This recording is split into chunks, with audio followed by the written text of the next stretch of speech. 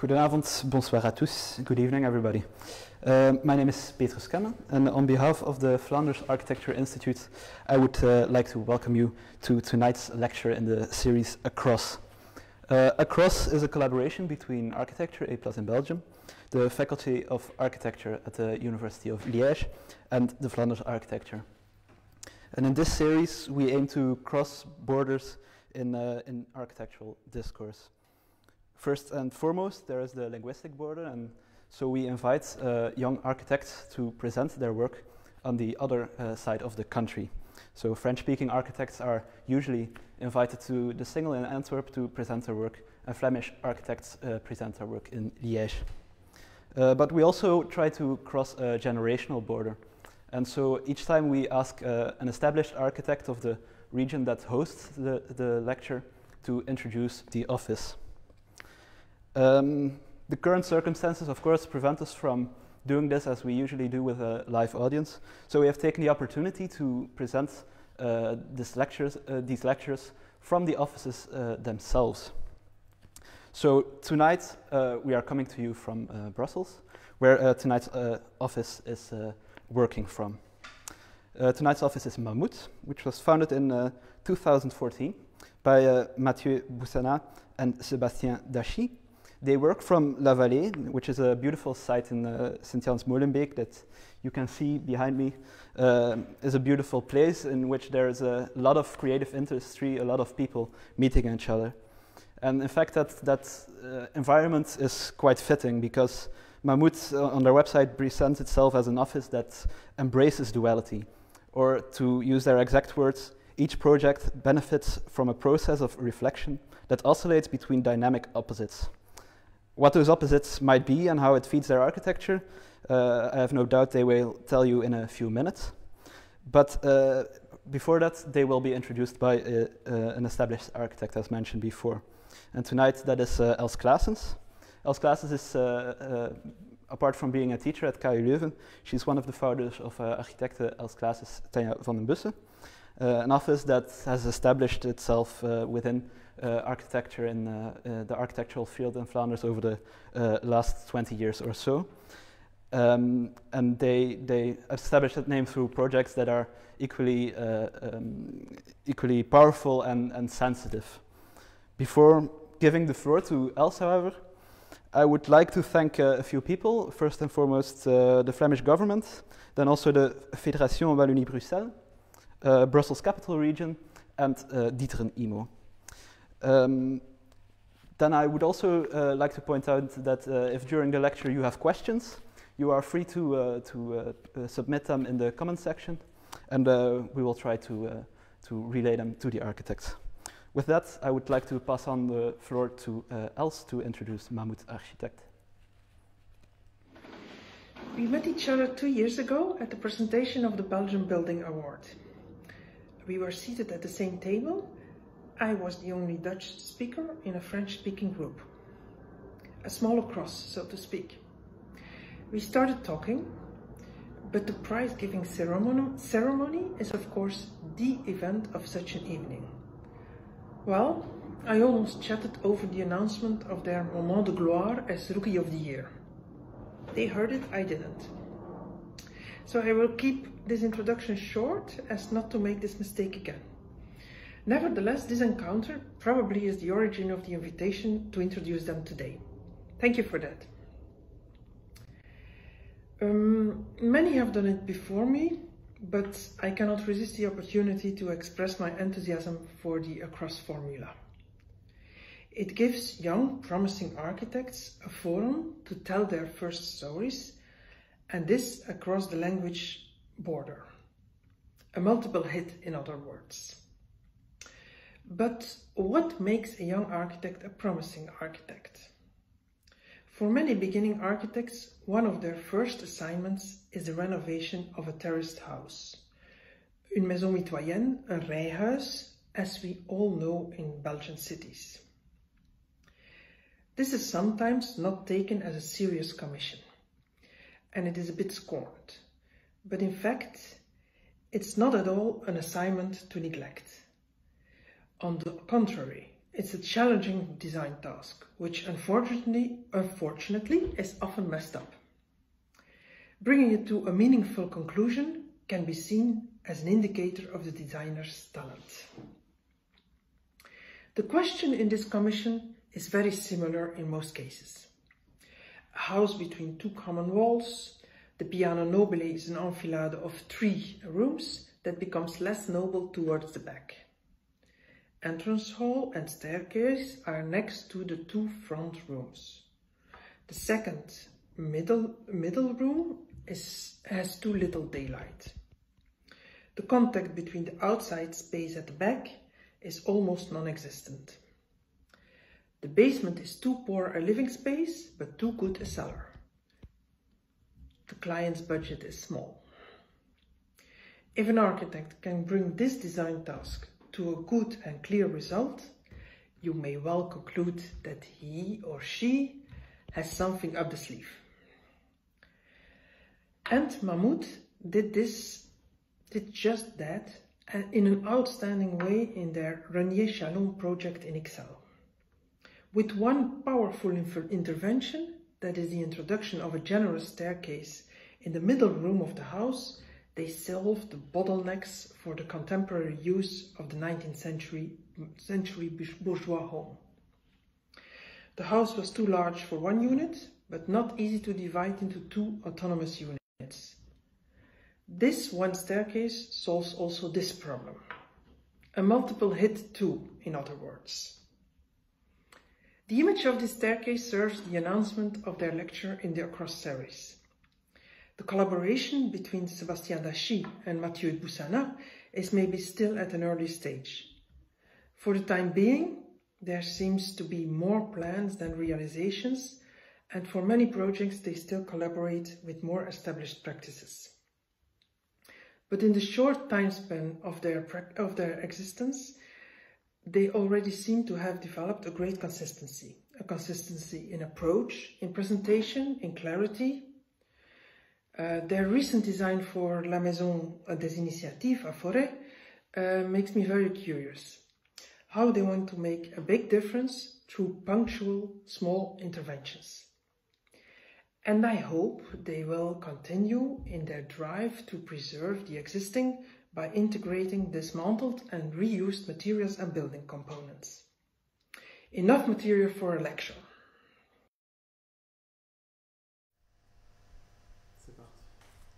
Hello everyone.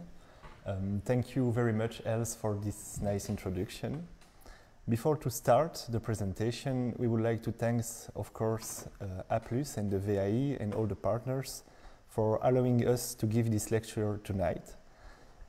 We would like to thank also our incredible team who support the office and move the work forward every day.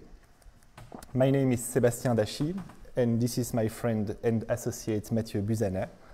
I will speak tonight, but we will answer the question together after the presentation.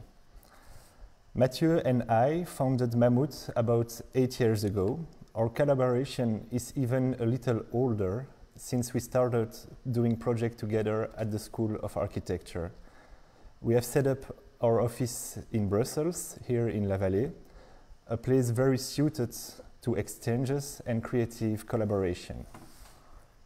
It is rather rare that we talk about our work. We have a certain carefulness toward our production and way of working. We work on each project in a direct, almost frontal way, mainly by drawing up a series of observations and statements, then the project strategies that flows from them. For us, architecture is physical and rational. In this sense, I will not describe us as sharp theorists.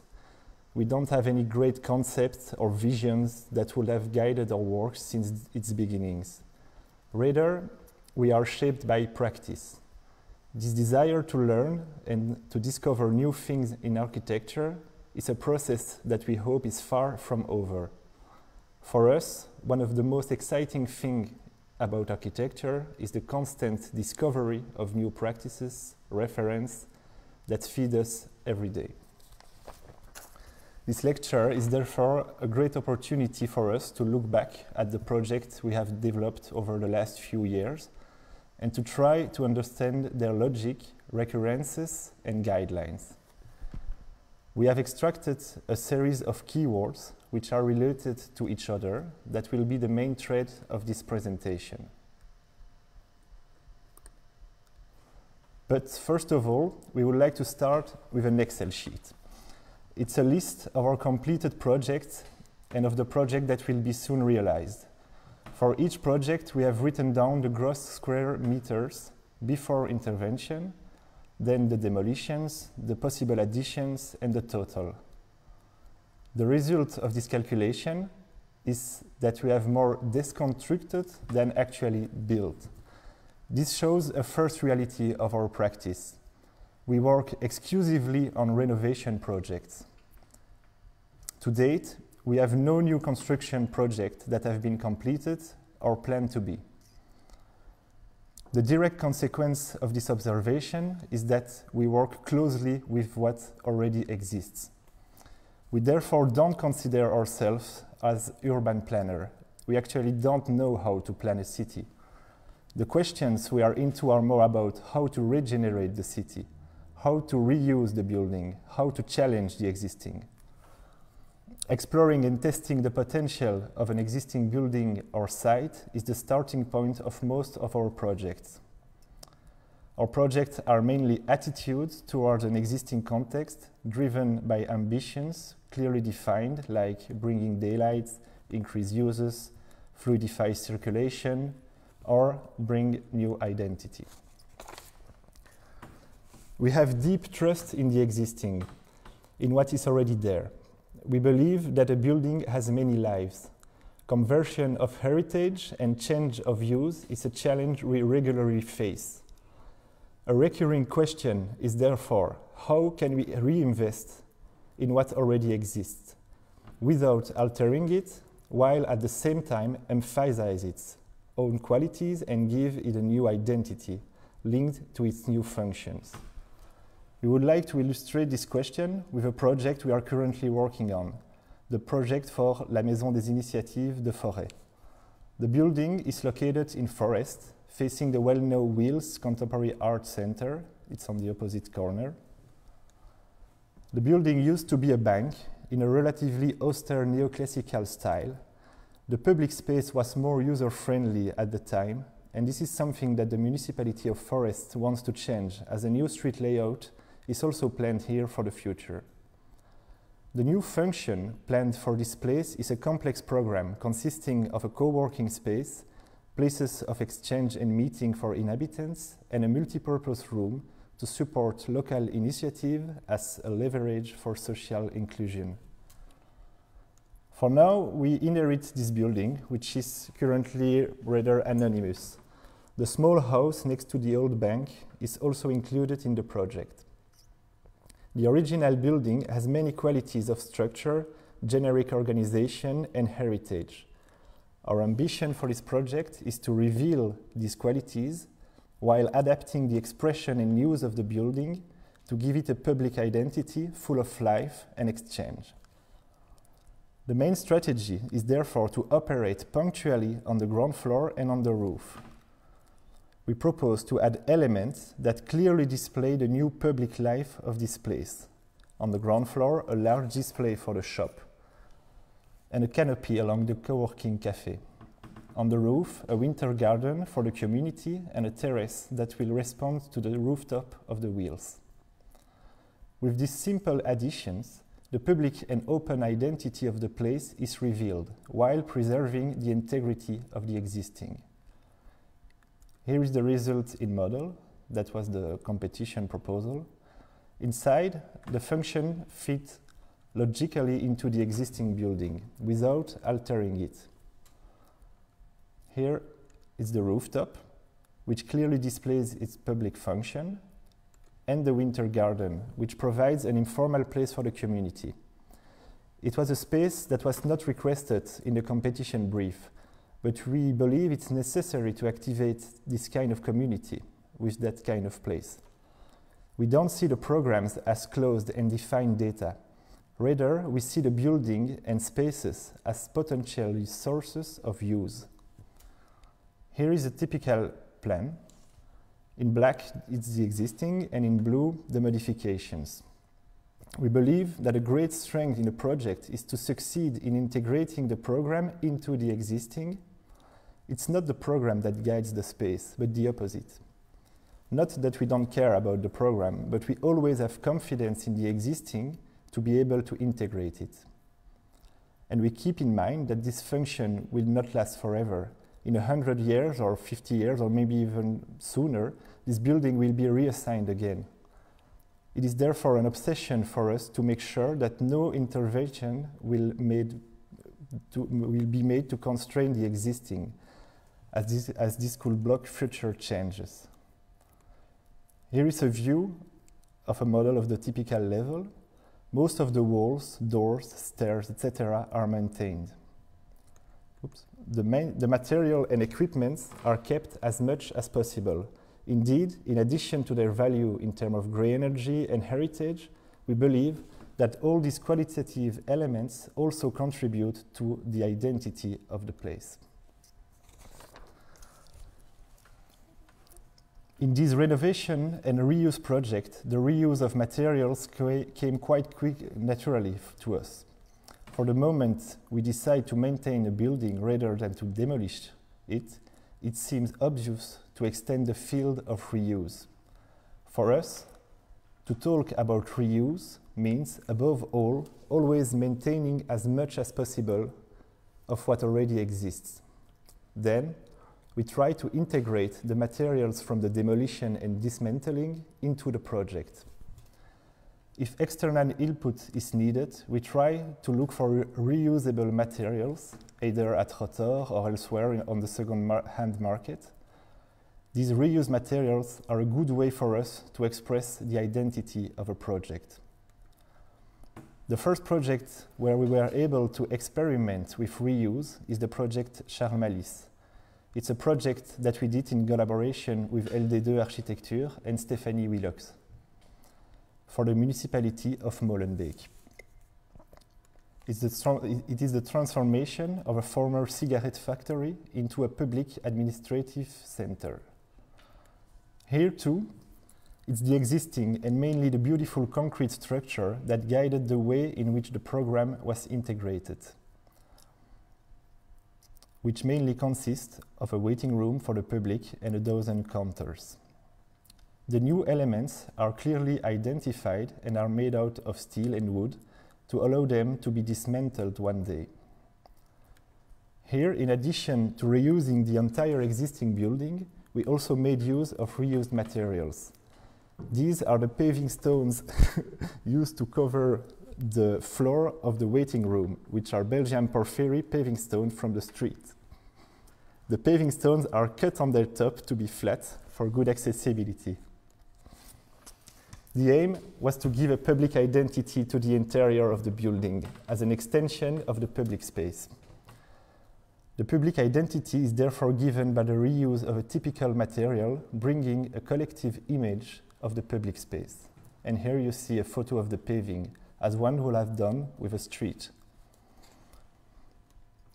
Another project we would like to show you about reuse is the project Renier Chalon. It's a project that we have done with the Atelier d'Architecture Roxo. The existing building is a classic Brussels townhouse with the living room in a row and a side staircase. Here is a schematic section of the house. The house is quite big. A certain heritage quality was preserved in the rooms on the street side. The client's request was to divide the house in two, a duplex under the roof for rent and the two first floors for them to live in. A new staircase inside the house was therefore needed. This is a basic situation and a very typical request in Brussels, and we try to respond strategically to it in relation to the existing. The new staircase takes place naturally in the central room, which are the least bright. In the tradition of Victor Horta, the staircase becomes a real place to live, with wide landings connecting the floors in split levels. The ground floor on the garden side is lowered to reach the garden level, allowing an additional floor to be integrated on top. On the street side, the beautiful rooms are completely preserved. Here you can see the room on the street side, which were well preserved and restored to their former glory. When we removed the wallpaper, we discovered traces of the old wooden decor. We can still see the pencil strokes of the craftsmen of the time. We decided during the construction process to keep these traces visible simply by fixing them with a transparent varnish. And here you see a synthesis of the main intervention, the staircase leading to the floor, taking place in the central room. The ground floor going down to the garden, and the kitchen next to the garden. Here, all the elements are new, but we like to reuse old techniques, like here, the struts for the wooden floor. In our opinion, reusing techniques also increase the identity of a place. Looking up to the central room, you can see the staircase spreading out. The wide landings are a mix of existing cut floors and new floors. An important detail of this project is the green railing. The origin of this detail is very down to earth.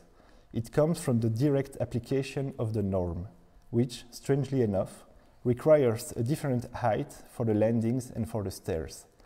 In the past, these two heights were set at 90 centimeters, but today it's 1.10 meters for the landings and 90 centimeters for the stairs. This often leads to tricky connection. We wanted to adjust it with this detail that absorbs the difference in height with the curve. We would like to present you two more almost finished projects that illustrate this idea of identity by reuse. The first project is the project Wandel in Schaerbeek. It is the conversion of a former workshop into a house. Again, the base is to keep and to reveal the existing structure. The program fits logically into the three large plateaux of the existing building. The inputs are largely coming from reuse, from any source. It is these elements that will give the housing identity to the place. We approach the reuse of materials intuitively. Many choices and adaptations are made on the building site. Here, for example, the stairs arrived during the process. They were bought on the second-hand market via the website secondemain.be. Since they arrived lately during the site, it was impossible to predict their dimensions. There are therefore some new parts, such as the kite winders, which are tailor-made to allow a good junction. All this is decided on site during the construction phase. It is not unusual for us to start a construction site without having a clear idea of where the project will lead us. In the second photo, you can see bricks from walls that have been dismantled. These bricks were reused to make new walls, here with a curve to accommodate the entrance to the dwelling. In this picture, you can see doors that also come from the dismantling of the project. So we have a new wall made out of reused elements. Here you can see the reused stairs installed in the place. Their layout come directly from their original dimensions. In the picture on the left, you can see the access to the parents' room. A beautiful double door that once marked the entrance to one of the ateliers has been dismantled and reassembled here, integrated into a new partition wall. In the picture on the right, you can see the walls of the shower, which have been covered with white reused marble from Rotor, cut to size to match the dimension of the shower and create a soap dish. Here's the contractor team behind all this work. The involvement of the craftsmen and contractors in reuse process is quite important. In this respect, we try to develop a homemade product approach. We believe that craft still has its place in today's construction. Even if we are not resistant to it, we avoid integrating ready-made products in our project, like a certain design window frame, a certain tap, a certain floor covering. We find this kind of equipment a bit boring. We greatly prefer the imperfection of reuse and craftsmanship. In addition to this element of reuse, we regularly collaborate with craftsmen, such as Studio Biscuit, ceramists who have their workshop here in La Vallée. They make for us magnificent tiles and other custom-made elements, such as ceramic threshold that we use for renovating houses and so on. Another almost finished project that we want to present is the renovation of this building. It's about the workshop on the ground floor. Oops. The first intervention was to dismantle parasitic elements to create this outdoor space in order to bring daylight and green spaces into the interior of the block. In the background, a micro city garden designed by Hélène Mariage, a landscape architect with whom we love to collaborate. On the side facade, we can already see the first elements of reuse. The lighting elements, the stone staircase steps recovered from the demolitions, and the window frames. They actually come from another of our construction sites in Brussels, from which they were dismantled and reassembled here. Inside, the living space is very large and self-sufficient. It is simply reorganized by furniture installed in the room. Those furnitures are mainly Cubex kitchen cabinets bought in the second-hand market. Radiator, tiles, marble shelves, everything is reused materials. Here we zoom on the countertop of one of the kitchen elements. The recovered marble slab did not correspond perfectly to the dimension of the Cubex unit. That's why we cut them again to give new dimensions that fits the cabinet. This kind of on-site adaptation is typical of reuse and leads to unexpected results that we really like. Here we see a view of the recovered windows frame from the inside. The existing openings were larger than the frames and were filled with reused bricks from the demolitions. The tiles, kitchen, bathroom equipment, everything in this project is reused. The resilience of a building is something that fascinates us. We were able to test this with great pleasure in this project called Belgrade.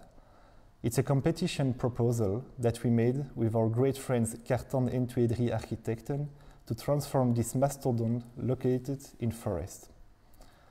This brutalist masterpiece was designed in 1971 by the architect group Ozia. It used to be the headquarters of Cinzano in Belgium, producer of alcoholic liquor. Then, in the 90s, a furniture and object dealer moved there. And today the competition is for the conversion into housing. This will therefore already be the third assignment for this structure, which only existed for 50 years. We find it quite incredible. Everything about this building fascinates us. Its daring implantation, its frontal expression on the street, and above all, its structure, so strong and powerful. At the beginning of the competition, we have made a model of the structure to try to understand it better. This model shows both the generic side, with the repetitive grid, and at the same time, the exceptional side, with the cantilevers, the horizontal and vertical offsets. To be resilient, maybe a structure needs this generic and exceptional character at the same time. It is therefore with great ambitions for the reuse of this structure that we approached the project. Very quickly, the references of brutalist housing guided us. Here, the reference of Allison and Peter Smithson for the Golden Lane housing project. The domestic character in brutalism is clearly given by the expression of the structure in relation to the nature. It is therefore in that sense that we have developed the project. Here, a collage by Els from Carton and Tuileries, which shows the atmosphere and ambition. and the model of the competition. The strategy developed for this project are to preserve and highlight the concrete structure and facade, and to bring nature everywhere in the dwellings. The narrowness of the plots in relation to the building made this exercise challenging. This was solved by working in section. Here is a series of cuts, which shows the very rich range of situation within this structure. Every square meter of soil, terrace, balcony is used to bring nature. Here, a cross-section view of the ground floor dwelling, which are particularly enclosed.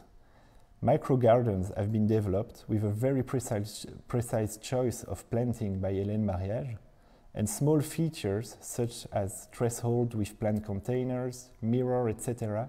that complement the garden. We think the quality can be found elsewhere than in the big surface. An interior view of this same dwelling, which sums up our ambitions for this project, to live in the structure and to let nature in. Once again, the generic and yet exceptional character of the structure makes it possible to test its resilience and to fit out dwellings that would not have been imagined in a classic new housing building. And to conclude this project, here is a view from the collective garden inside the block. The building and its structure, thanks to its resilience, evolves over time. All the reflection we have had so far have an underlying common duality. They related the building to time. We are confident that the existing can always be a solid basis for a project. Projects such as Belgrade or Charles show that an exceptional structure increases the potential for conversion. When we work on projects requiring to create new volumes, we try to design these volumes following the same logic. Resilient structures over time. In other words, we try to make good future existing, so that others can one day make remarkable conversions of these buildings. The competition proposal for the winery Gudul that we were lucky enough to design with Swedish architect Arof Frick explored this theme. In the middle of the vast turn and taxi site in Brussels is a former train station with its dedicated plot. Today, the station is a ruin. The competition brief was to renovate it into a place for wine tasting and to build behind it a new building that will house the actual wine production with the vats, the bottling lines, etc. Although the suggestion to renovate the old station and create a new building for wine production is with good intention, we believe it will have been a rigid and enclosed result. Also, the renovation of the station, with high heritage value, will have absorbed most of the budget allowed for the global project. Instead, our proposal aims to create a light structure over the project site, which extends to the perimeter of the plot and over the existing train station. The greenhouse envelops the site.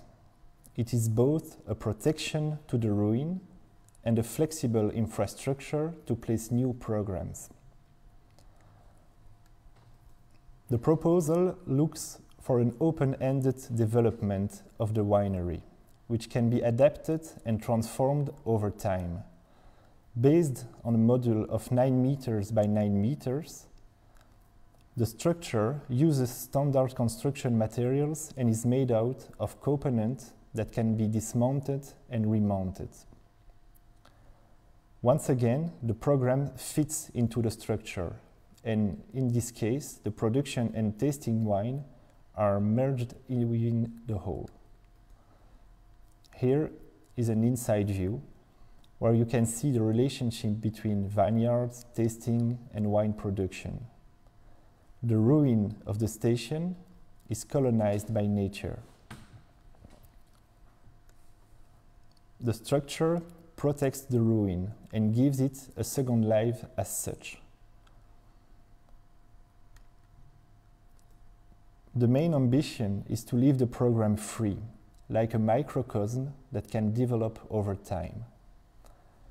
This is why we have made the model in 2 stages. The photo you have just seen were taken on day 1. Then we made the model evolve to imagine the result 10 years after. Vegetation has become more and more important. New platforms, stairs, and interior volumes have been installed. Wine production is increasing. The structure is growing more complete. The layout adapts. In the meantime, the ruin does not move. One can say this is timeless and timely architecture.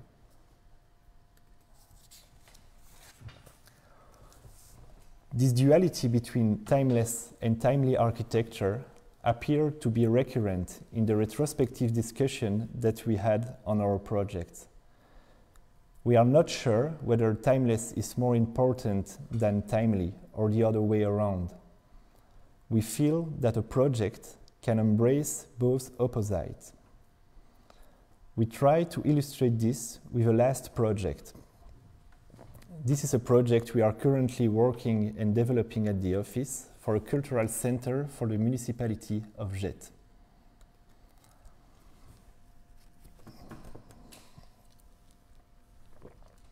The location of the project is in the north of Jette, at the end of a small pedestrian street that houses the contemporary art center Atelier 340. The project is located where you can see the 2 big posters with the pigs. The original project of Atelier 340 foresaw a global vision on this little street. Here is an original elevation, full of postmodern charm. The plot that concerns us is the last one on the right. You can see that the planned building was kind of a ruin. It is a premonitory image, since the whole project was carried out according to this plan, except for this one, whose construction was stopped during the building process. Only the ground floor structure was built, and it has been abandoned for 30 years now. Our proposal for this project is based on the existing structure. However, rather than proposing this pessimistic postmodernist vision of the torn city, we propose a building that ends the street in a more optimistic way. Here is a photo of the concrete structure as it exists today. And here a schematic elevation. Our proposal is simply to extend this structure over 2 floors, with a structure of wooden pillars and slabs. The flexibility of this very simple and generic structure is increased by the vertical circulation that has come out of the surface of the floors, as Gordon Bunscaft will probably have done. The wall separating the neighbor is doubled by a storage space behind a curtain. In this way, the floors are completely free and flexible in use. The ceiling height of each level are different to allow for a variety of possible uses. Here are some possible plans for the ground floor and for the upper floors. In the 90s, this building was supposed to house a didactic greenhouse for the Atelier 340. At the time of the competition, 2 years ago, the demand was to set up a neighborhood cultural center there, mainly to organize exhibitions and small gatherings. Today, 2 years after the competition, while we are still in the study phase, the municipality wishes to set up a part of the Academy of Arts and Theatre there. This makes 3 quite different uses over 30 years of life of a few concrete pillars, which lead us to come full circle with the beginning of our presentation. We think that the building has several lives, or rather several temporalities, and this is what we could call timeless and timely architecture. Timeless is the structure of the building. It is longer than a human lifetime. In order to be strong and durable, it must be resilient to change and therefore designed accordingly. This is why we always try to consider in our project the existing as a system to preserve in order to achieve an evolutionary architecture. And when we think of new structure or hybrid structure, as in this project, we try to plan them accordingly. So this could be an illustration of the timeless side of this project. The existing structure, the foundations, the new structure, which is stacked up, and the vertical circulation next to it. The rest is timely. Timely is what gives the project its current identity.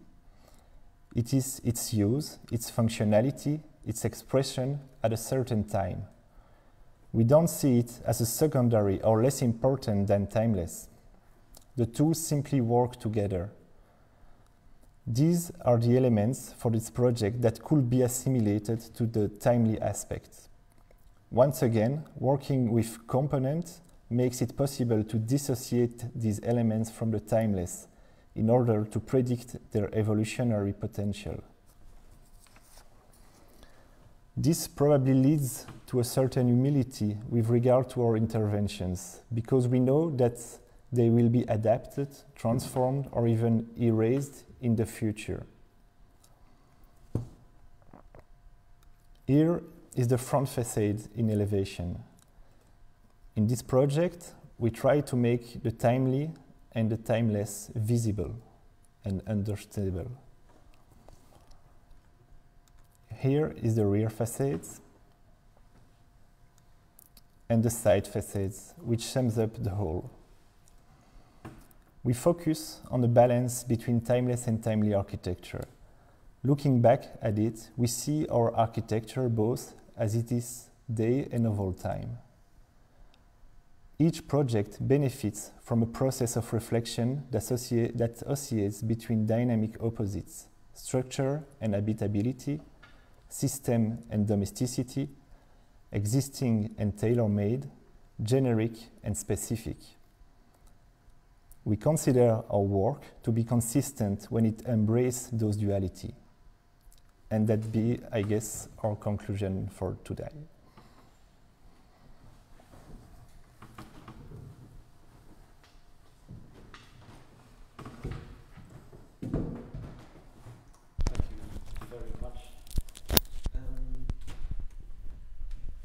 We'll join you. Yeah, Mamout, I would invite you to join me. Yeah. I have I'm very impressed with, indeed, as you called it also in your conclusion, the humility of your architecture, the attitude of first looking at what exists and having a confidence, as you put it, in what is already there. At the same time, as an architect, I feel like you, that doesn't mean that you, let me rephrase it, I think as an architect, that puts maybe even more weight on your shoulders to position yourself as you really thoroughly read the materials, the spaces. There's a lot of moving parts. It's an intensive process, and it seems that in many of the projects there is a very delicate balance between reading what exists and then writing what your intervention is. Can you elaborate a bit more on the process and how you choose that line? Where do you intervene? Surely. We have a process quite elaborate to develop projects. At the first time, we spend a lot of time in the building to understand how does it work with the light, what are the good thing of the building and the bad thing of the building, what it's the historical beginning of the building and all the acts in all the time, and the history. So it's also a great work on plan and research of archive. And after that, we try really basically to match the program, like how does it work if we put that in that room and that in that room. So it's really basic, but based on a work on plan and sensitive work on site. Mm-hmm. If you want to. No, but that maybe leads me to next question is the process. There seems to be a lot of work involved in this thorough reading of spaces, and also your as you said, like your preference for reuse and custom elements rather than generic elements. Maybe to use the dirty words in architecture, how does this manifest itself economically, or how do you advocate for these choices? Of course, there are changes, and economically there are initiatives, especially by people like Ruto, but at the same time, it's still, you have to convince your client, I assume. Definitely, and also the contractors. So that's the basic.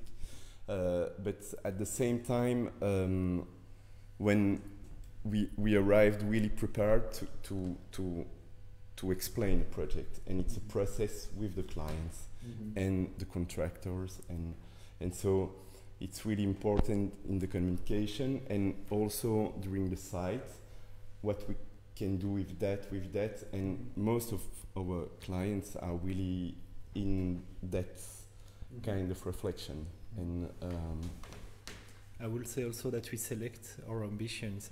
So we know that with a certain budget you cannot do everything everywhere in a house or in a building. So we prefer to focus on certain detail and to leave others more basic or more simple. Yeah. Okay. I see in the meantime that we have a question on Facebook by Miriam Saoud. Would you ever consider building something from scratch? And if so, how would you approach such a project? I have the answer in model. There is a model that gives the answer. which one? That's the benefit of doing the lecture from the office. Doing the benefit. Ouais.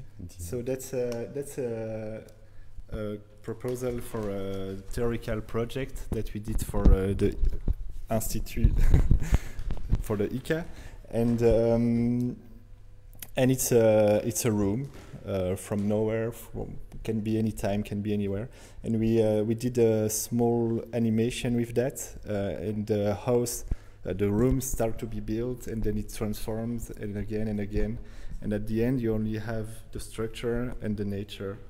So that's the building with no context.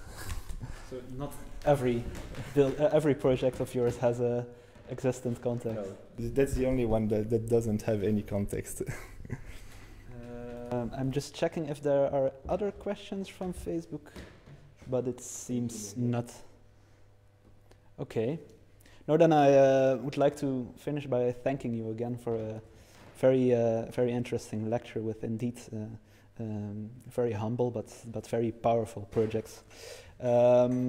I would also like to thank once again the partners that support us in the Across Lecture series, which are the Flemish government, La Fédération Wallonie-Bruxelles, the Brussels Capital Region, and Dieter and Imo.